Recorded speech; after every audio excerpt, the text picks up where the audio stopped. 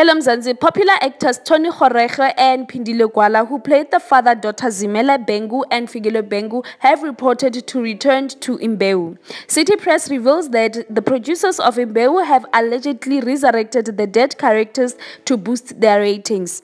Kgoroge, who played the character of Zimele, exited the show in 2020, while Phindile Gwala was cut short in 2021.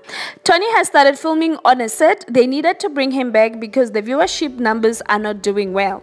However, Kgoroge left the show Imbewu due to salary dispute, and he is currently denying that he is back with Imbewu. It is also believed that the show is bringing back old characters after a group of KwaZulu-Natal organization threatened to block filming after the show made a lot of changes. Are you happy to see Zimele returning back to the screens? Are you excited to see Phindile Gwala slaying on our screens? Anyway, Mzansi, please don't forget to like, subscribe, and hit the notification bell for the latest Mugozi. Till I see you again. Bye-bye.